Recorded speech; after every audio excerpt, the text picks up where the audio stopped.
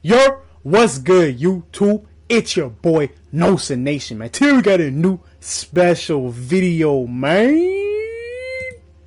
Jordan versus LeBron, the best GOAT comparison. You guys have wanted me to react to this video. And with that being said, if you guys are new here, hit that like button, comment, subscribe, all that. Finish that.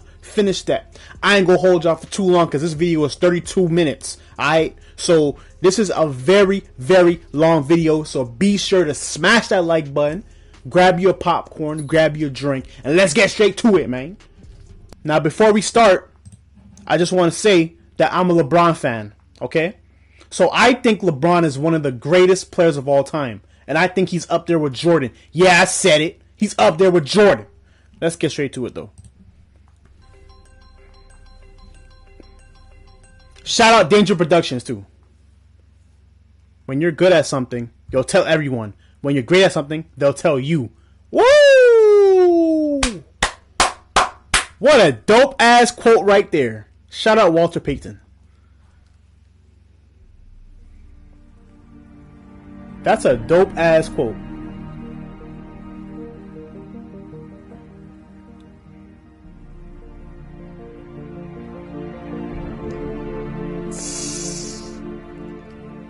This makes me smile.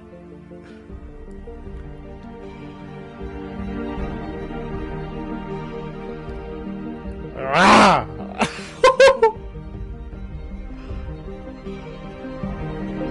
Now that's a powerhouse. Look at that.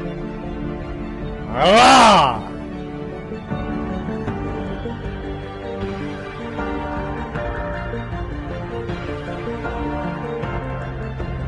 Boom.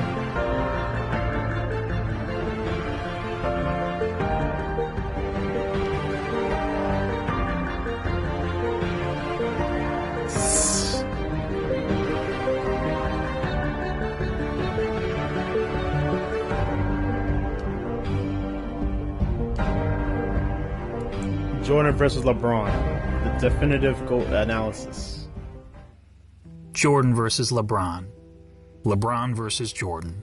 It's a debate that has captured the public's attention for the last several years, especially after this moment in 2016, when LeBron James beat the Golden State Warriors to win the third championship. Yo, when I watch this video, I'm going to give y'all a little, I'm going to give y'all a little story time on this video, okay? Sorry, I'm going to change the quality real quick. I'm going to give y'all a little backstory on when I watch this game, right, bruh? So, if y'all remember this, right? Remember when Kyrie Irving went up for the layup and he missed? And then when Curry grabbed the rebound, I was like, oh, they about to score. Because Curry grabbed the rebound. And then he just took off. So I thought he was gonna pull up for a three or something. I thought he was gonna do some crazy shit, bro. Because remember, back in those days, Curry was that guy, bro. He was that guy. So I thought Curry was gonna just pull up for a three, bang, and that's it. That was the game. But then I see Curry. I see Curry pass it to Iguodala. I'm saying like Iguodala. No, actually. I don't see nothing. What happened was, as soon as he grabbed the rebound, I was like, oh, and I went to my room and I slammed my door, bro. I was like, oh, we lost.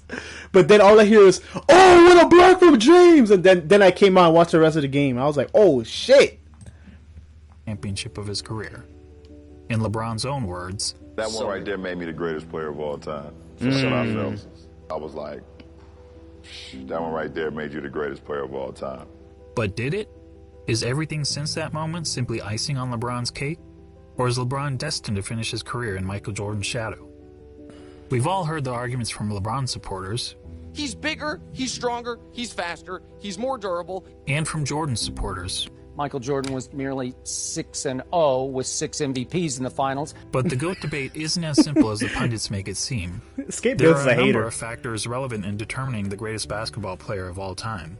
In fact, I would say there are 5 things that really matter when determining the GOAT of any sport. These criteria are, in no particular order, accomplishments, longevity, winning, statistics, and what we'll refer to in this video as the eye test. And to be the GOAT, you don't need to be the best in any specific category, but you need to be pretty good across the board. So simply winning 7 championships, like Robert Horry did, isn't enough to get you into the conversation. Exactly. When we're finished with this video, it'll be plainly obvious that one guy comes out on top. But before we get started, I want to clarify that this is not a comparison of legacies. It's about who was the better basketball player. If we were talking about legacies, Jordan's is nearly untouchable. Not only did he lead basketball to global popularity, he helped transform Nike into an empire, changed the way players played and how they dressed, and he even made it cool for guys to be bald. And while those things certainly contribute to MJ's iconic status, they don't make him a better player on the court. So let's evaluate the criteria that matter, and we'll start with individual accomplishments. Take a look. Jordan had more regular season MVPs, twice as many finals MVPs, 9 more scoring titles, and several more selections to the NBA's All-Defensive team, including once being named Defensive Player of the Year. Right. LeBron has more All-Star appearances, but that's largely due to his having played more seasons.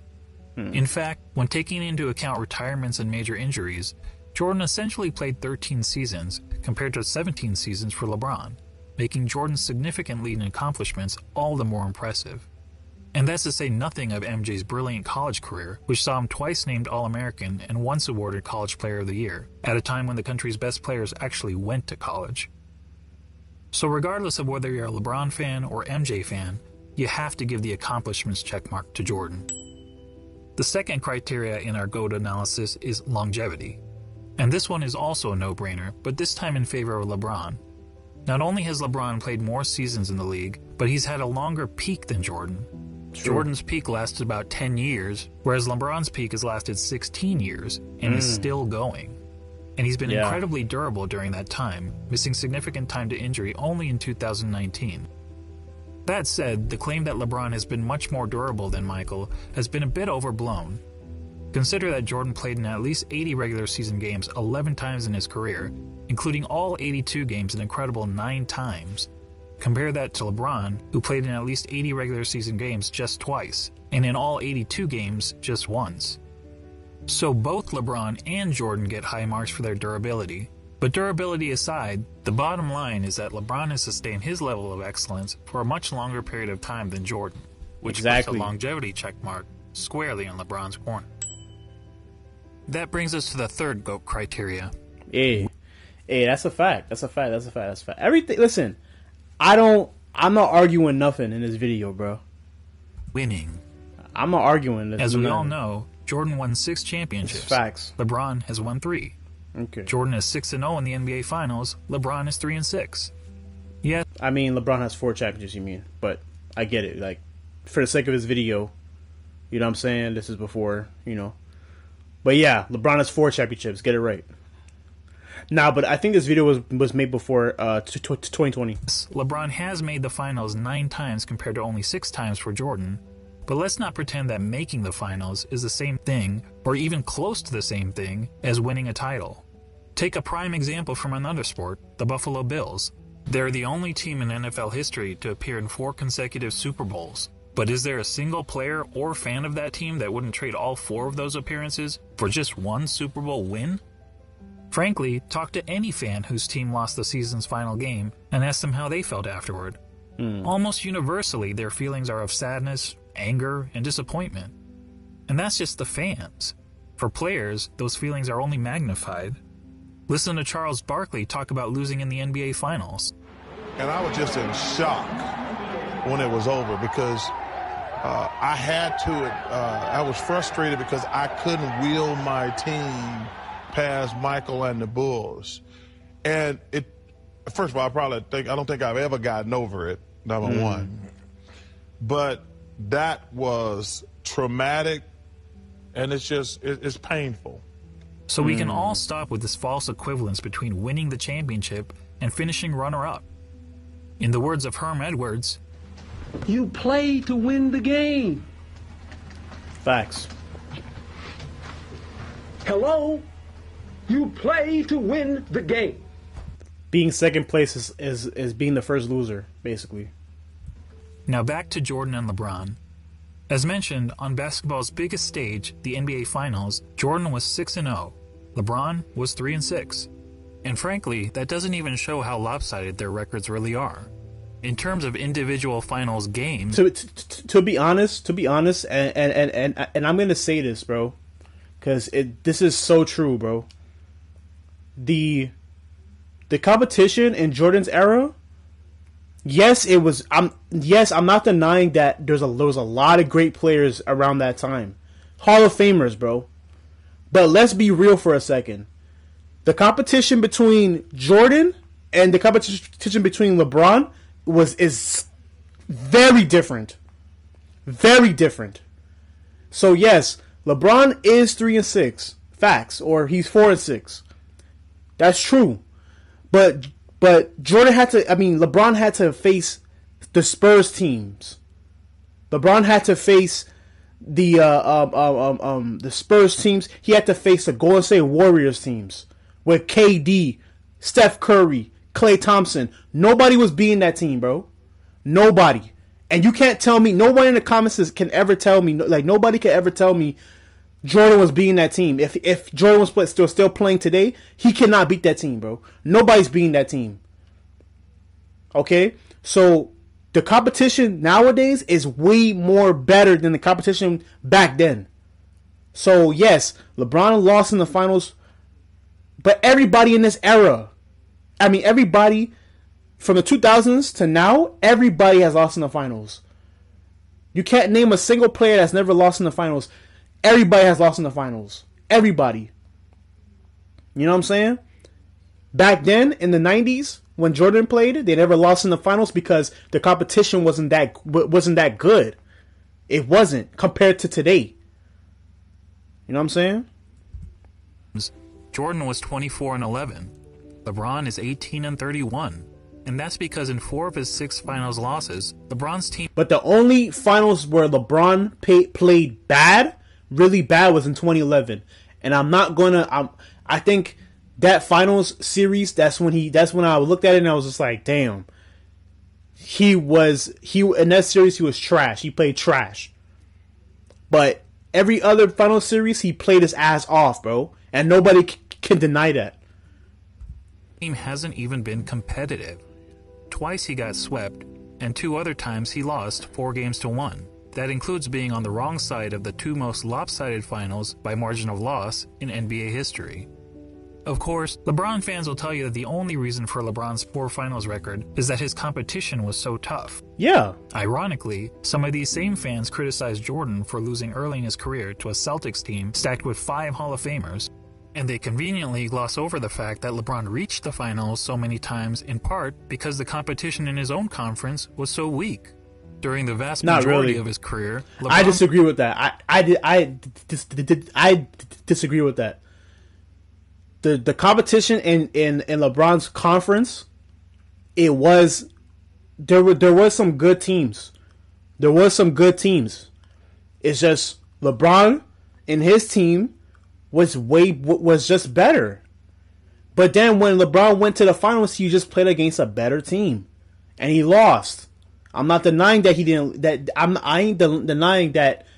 I'm not making excuses. What I'm saying is, he went to the finals. They played a team. The team was better.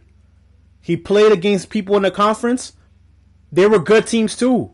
What are y'all talking about? Like, what are you talking about? When LeBron reached the finals in 2011, in 2011, who did he face? The Celtics, who had Paul Pierce, KG, and Ray Allen, and with Rondo. He faced Chicago Bulls with D Rose, MVP D Rose. What are you talking about? 2012, the same thing. He faced Carmelo Anthony, who was peak, who was at his A game that year. He like, come on, man. We got to stop this. Oh, his competition wasn't that great in his conference. It was. They just played better.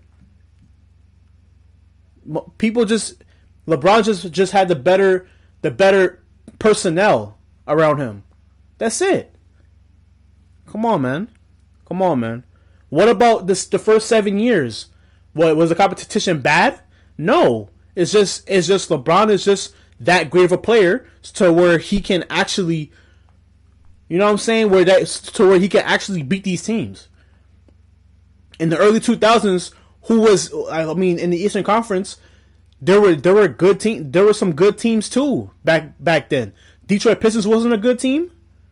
Like, are we actually gonna gloss over that? Come on, man. Played in what many dubbed the Leastern Conference because the East was so much weaker than the West. On the other hand, during Jordan's playing days, that's true, the though. East was generally considered the East the was stronger weaker. conference. But let's not act like there wasn't good teams. Through hard-fought rivalries against the Bad Boy Pistons. So did LeBron. LeBron had to fight through hard-fought series too.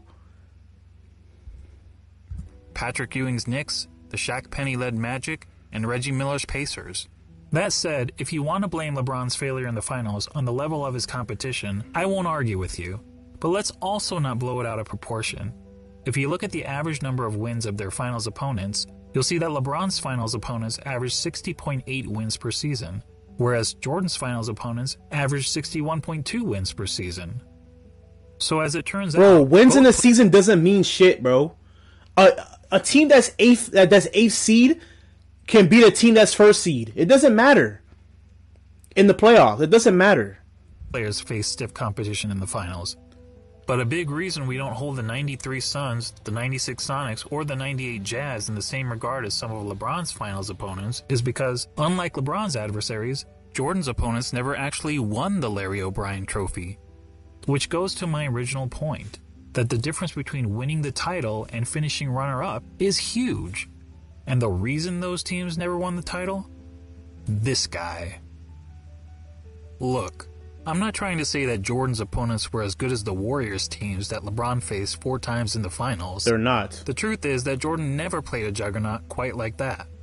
But there's if he did, he would lose. Good reason for that. Jordan's Bulls were the juggernaut. They were the team winning 70-plus games. That's very true. They were the team with the target on their back every year. Facts. And as the Warriors showed us, that's not an easy place to be. As great as the Warriors were, they were never able to string together 3 consecutive championships. Jordan's Bulls did it twice. So what's the greater achievement? Beating the juggernaut or being the juggernaut? Or to be more specific, beating the juggernaut 1 time out of the 4 times he faced them? Or being the juggernaut year after year after year?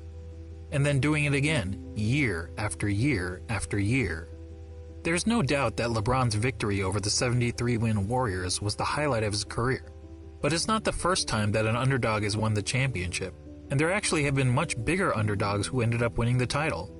But how many times have we seen a player lead his team to 6 championships in 8 years?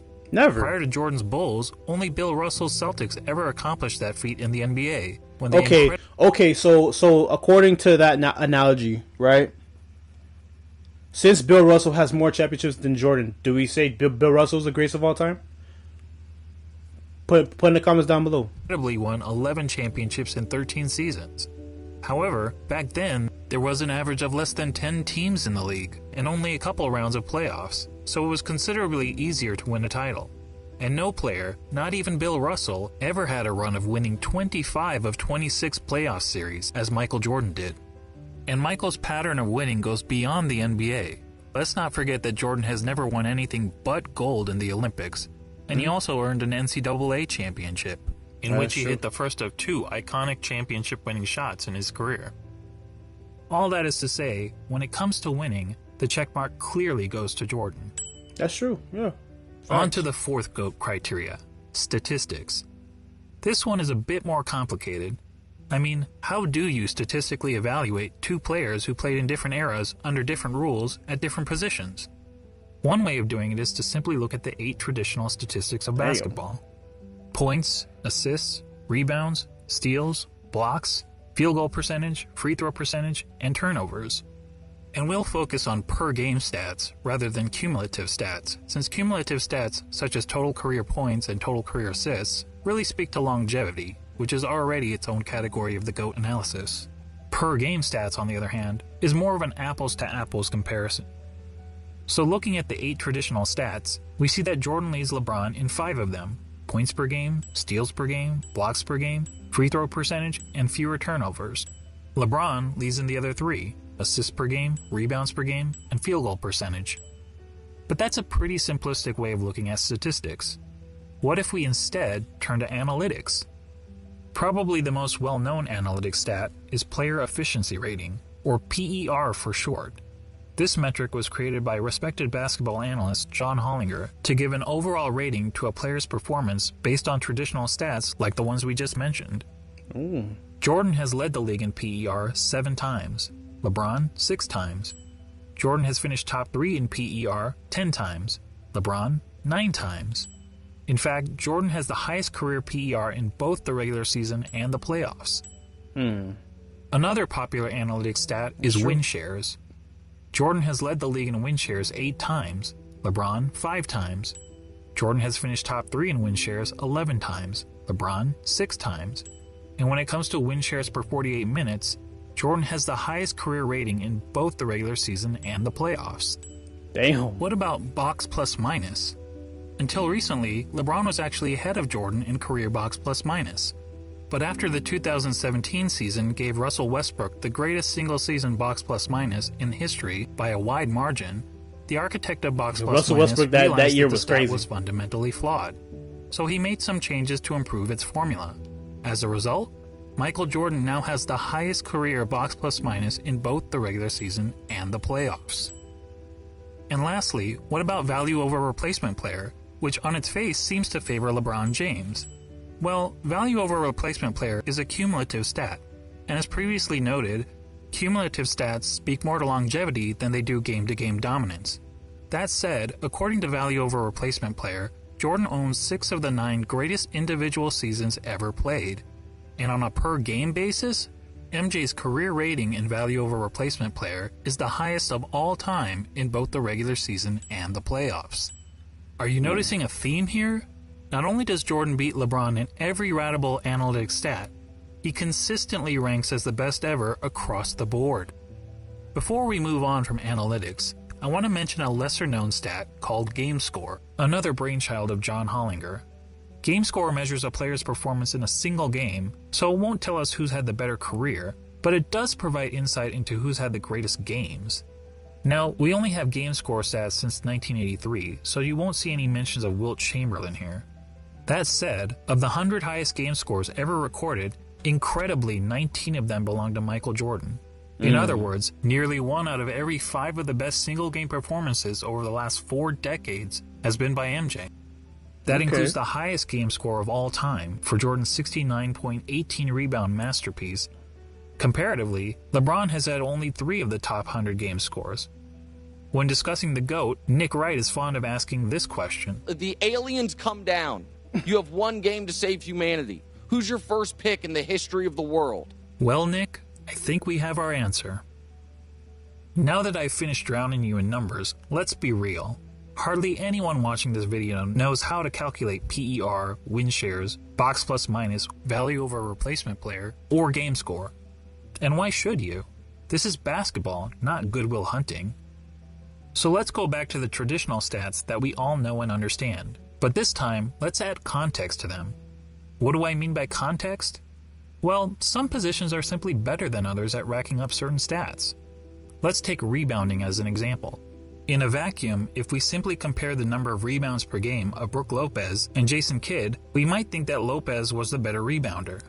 The truth is, relative to their positions, Lopez is statistically one of the worst rebounding centers in NBA history, whereas Kidd is statistically one of the best rebounding guards in NBA history.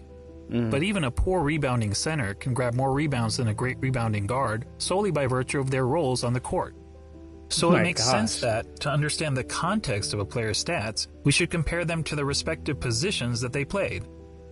When comparing LeBron James to the other small forwards who have played at least 500 NBA games, this is where he ranks. Overall, that's pretty impressive. Now let's see how Jordan compares to all shooting guards who have played at least 500 NBA games. As good as LeBron is compared to other small forwards, Jordan is on another level when compared to other shooting guards. He's darn near the top of every major statistical category, and there isn't a single category where LeBron is better than MJ relative to his position, other than assists. So to sum up statistics, whether comparing traditional stats or analytics, and especially when judging these players in the context of the positions they played, Jordan has a noticeable edge over LeBron. As such, we have to give the check mark to Jordan. And that takes us to the last category in our GOAT analysis, the eye test.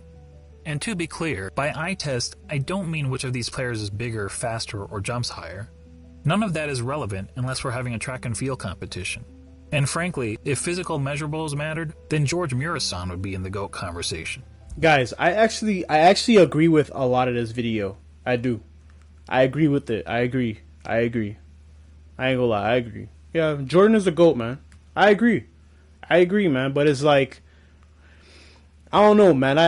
The only thing that kind of like makes me upset is when people try to like discredit LeBron. Like, LeBron is the worst player. LeBron sucks. LeBron this. LeBron that, bro. Like, I still, like, that kind of makes me upset, bro. Like that people still discredit LeBron, bro. Like, all the time, bro. Like, I see it in my comments all the time. Y'all discredit him, bro. Why y'all can't just appreciate greatness, man? Why y'all can't just appreciate greatness? That shit, like, bro. Like, some of y'all need to shut the fuck up, bro. Like, for real. Like, why y'all can't just appreciate greatness, man? Y'all always talking about LeBron, what LeBron didn't do, what LeBron didn't do. Okay, how about you go on that basketball court and try to do half of what LeBron did? You can't. So stop hating, bro. Stop hating. You know what I'm saying? But I agree with this video. For sure, I agree. Jordan did his thing, man. Jordan did his thing. I agree. But I'm a LeBron fan, so I'm a little biased. You know what I mean? I'm actually trying to be unbiased. But I just don't like the people who will be in the comments like just discrediting LeBron. Like, that shit is annoying, bro. Like, that shit kind of like irks my nerve a little bit, bro. No, what I mean by the eye test is, if you sat an average basketball fan in front of a TV to watch a player in action, what would he notice that the player is and is not great at? Thankfully, I happen to be an average basketball fan, and I've had the privilege of watching both LeBron and Jordan during their playing days. So unlike a lot of my fellow YouTubers, I haven't merely relied on highlight videos. Here's what my eyes told me when I saw Michael Jordan play, particularly during his playing days with the Chicago Bulls. He was the best offensive player in the game. He was arguably the best defensive player in the game. He had the best mid-range game. He was the best finisher at the rim. He had the best post-up game, which is incredible considering most players who dominated the post were big men. He was widely considered the most clutch player in the game. Facts. He was regarded by opponents as the fiercest competitor on the court. He was regarded by teammates as the hardest worker in practice. And when all was said and done, amongst the other stars of his generation, he was the greatest winner. Now, when you're playing against the elite of the elite athletes of the world, to be the best at any one of those things is pretty remarkable. But to be the best at all of them? I tell you, it's impossible, but for the fact that we saw Michael Jordan do it. And when it comes to the GOAT debate, that's the biggest hurdle facing LeBron. He's basically being compared to a guy who was great at everything and practically had no weaknesses. Seriously, judging by the eye test, what's the worst thing we could say about Michael Jordan's game? Probably that he wasn't a very good three-point shooter. Jordan shot 33% from beyond the arc in an era when the average player also shot 33%. So when it came to three-point shooting, he wasn't good, he wasn't bad, he was just average. But remember that Michael played in an age when the three-point shot wasn't a big part of the game. During Jordan's years, teams averaged only 9.5 three-point attempts per game, and Michael himself attempted less than 2 threes per game. Wow. And if being an average three-point shooter is a weakness of Michael's game, well, then we also have to call it a weakness of LeBron's game. The difference is that LeBron plays in an era where the three-point shot is a huge part of the game. During the years in which LeBron played, teams attempted on average over 20... Well, I mean, like, in the context of this video, you could say, yeah, it's one of LeBron's weaknesses. It is.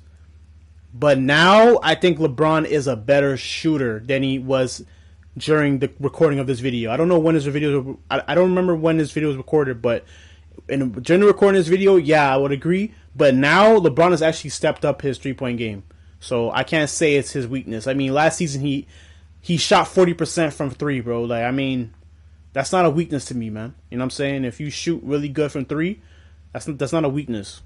1 threes per game, and LeBron himself averaged 4.3 3-point attempts per game, or 2.5 times as many as Jordan. Despite the increased emphasis on threes, LeBron's career shooting percentage from beyond the arc is only a hair better than Jordan, at 34%.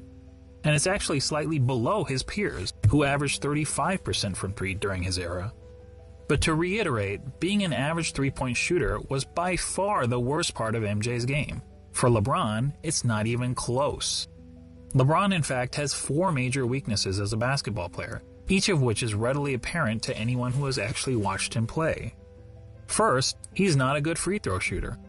For his career, LeBron has shot around 73.5% from the free throw line, which is pretty poor for a player who handles the ball as much as he does. In fact, many analysts point out that, at the end of games, LeBron shies away from driving to the basket because he's afraid of being sent to the line. I don't know whether that's true, but what I do know is that the odds of LeBron hitting 2 consecutive free throws is statistically not much better than a coin flip. That's true. Jordan, on the other hand, shot a solid 83.5% from the free throw line during his career. And MJ never shied away from contact at the end of games. LeBron's second weakness is that he's an inconsistent defender. Sure, he's had some years where he was elite defensively, which is evidenced by his numerous selections to the NBA's all-defensive team, but he's also had several years where he's practically been a liability on the defensive end.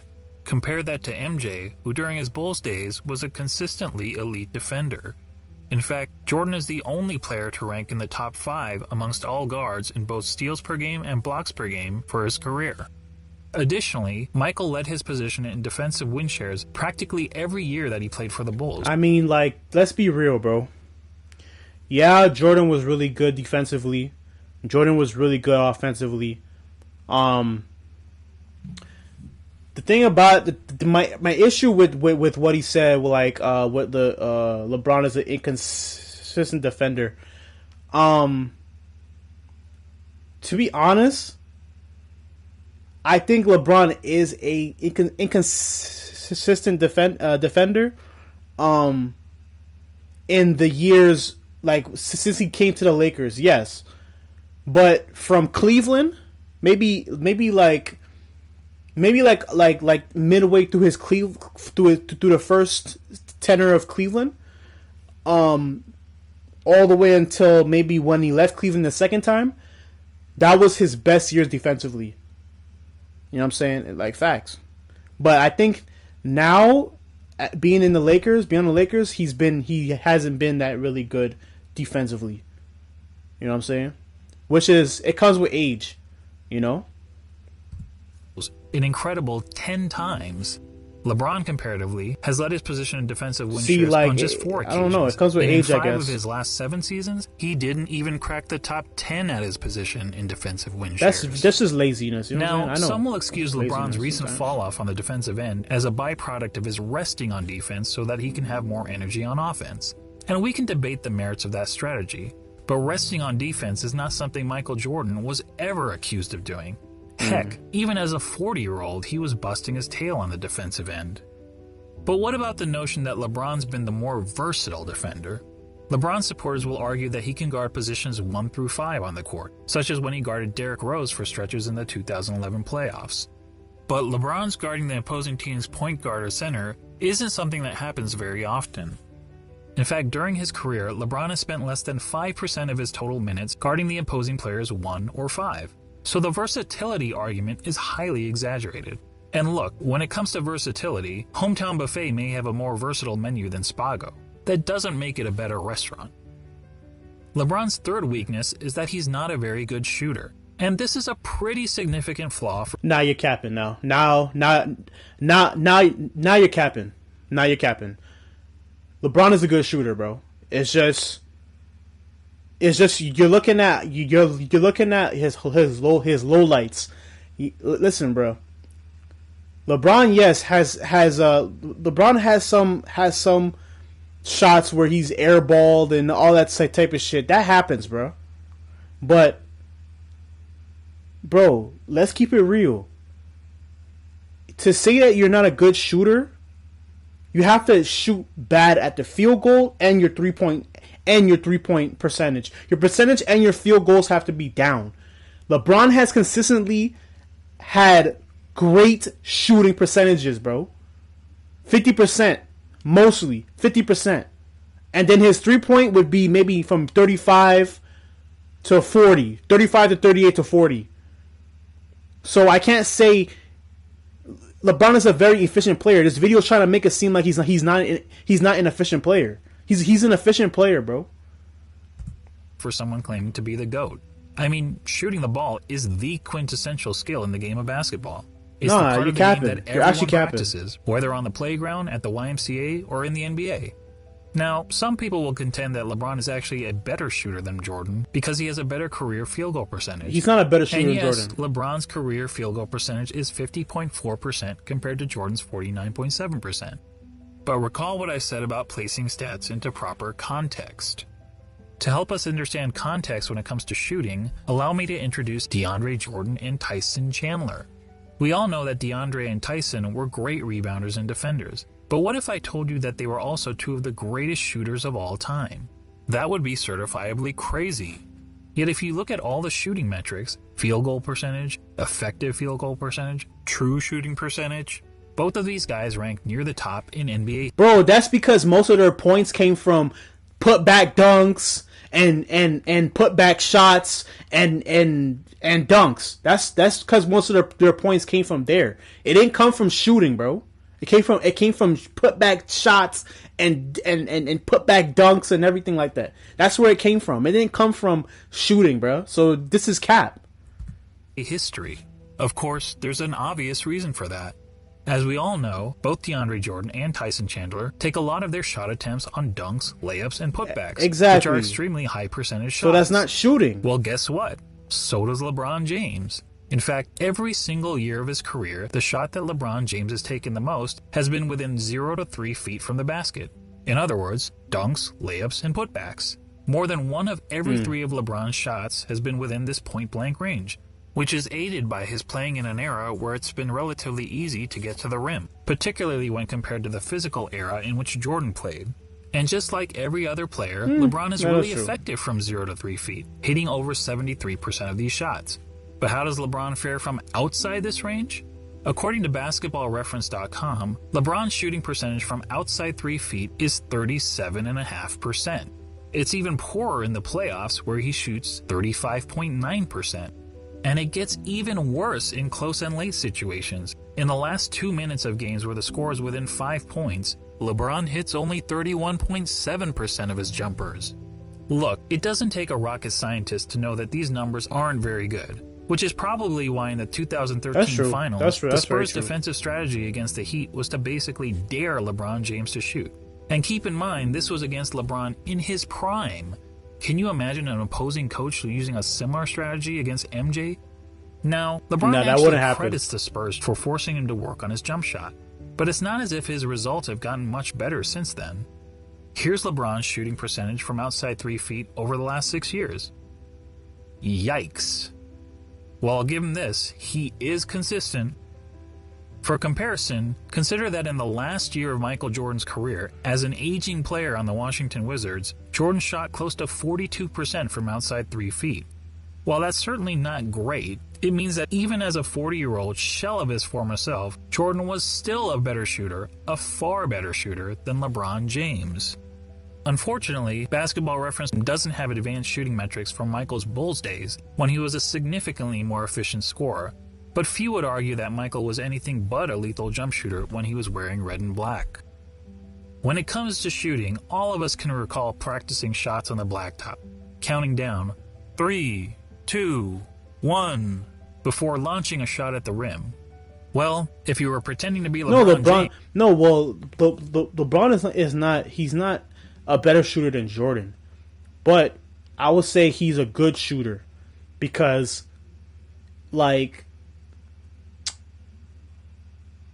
Nah, man, I can't. I mean, you could say like, yeah, like, you know, as far as just shooting, that's facts. Like, he's not better than Jordan when it comes to shooting. I said that already, but as far as like as far as getting points and stuff like that, yeah, like as far as like percentages and stuff like that, like being efficient, yeah, LeBron is efficient, bro.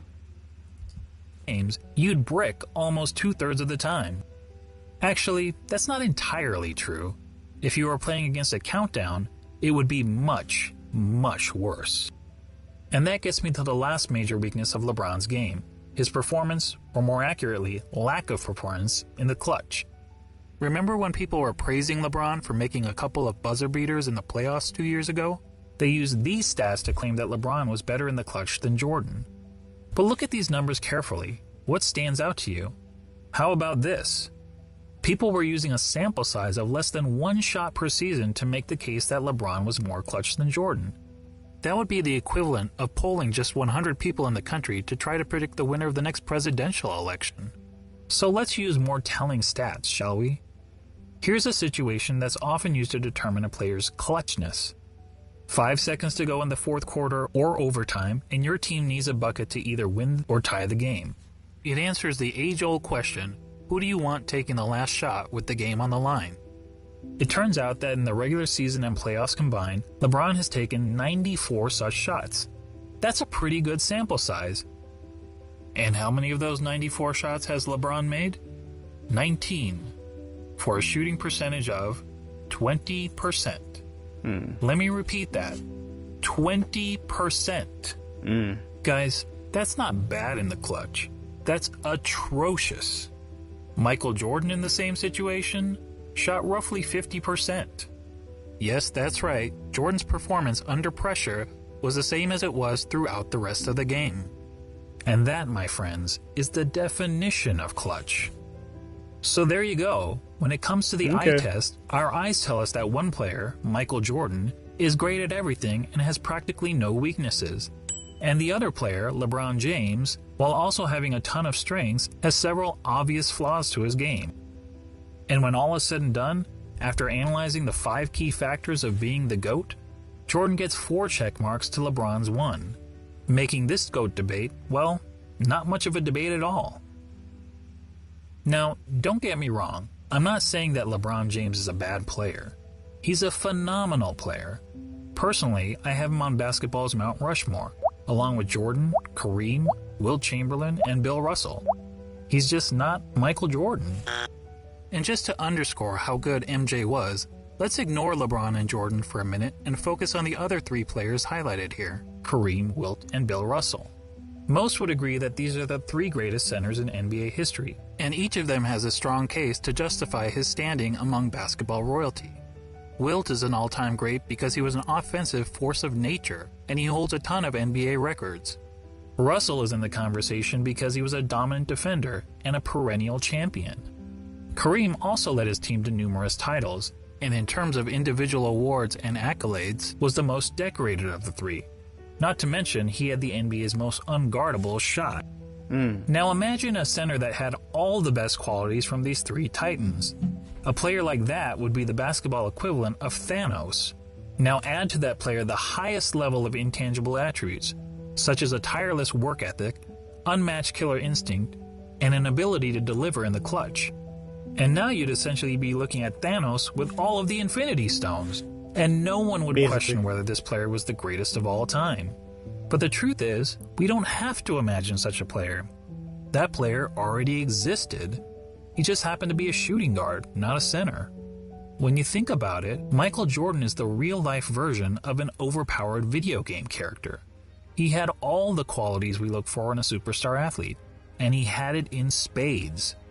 He's basically Babe Ruth, if Babe Ruth played defense like Willie Mays. And that's why, even in comparison to the other all-time greats, he is truly in a class of his own. Simply put, he's the GOAT.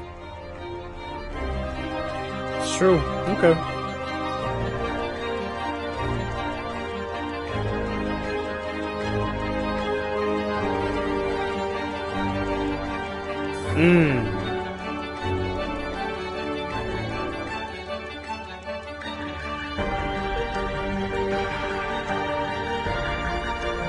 Ah.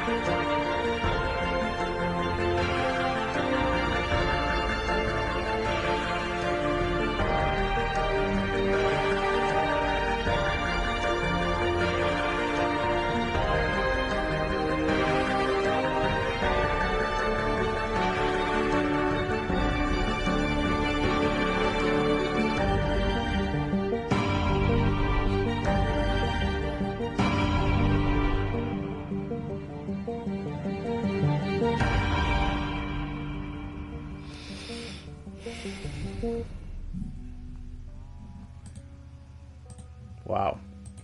Hey, man.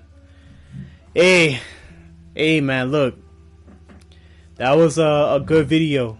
I ain't gonna lie, that was a good video. I'm speechless though. I'm speechless, bro. I mean, look, I ain't one of these people whoever debated who was the greatest, like Jordan versus LeBron, like, you know what I'm saying? Like, I never ever like was like, okay, Jordan is better than LeBron. For me, I just thought that LeBron was the best player that I've ever seen. You know what I'm saying? I wasn't alive for Jordan, bro. I wasn't alive. So what I'm saying is, I appreciate greatness, bro. They're both great players in their own respective way, bro. You know what I'm saying? So, I mean, with that being said, hope you guys enjoyed that reaction. Put in the comments down below how you feel about, about the things that I've said. You know what I mean? Again, Jordan is the GOAT, but to me, LeBron is the best player that I've ever seen in my life. With that being said, man, thank you for watching, and I'm out, man.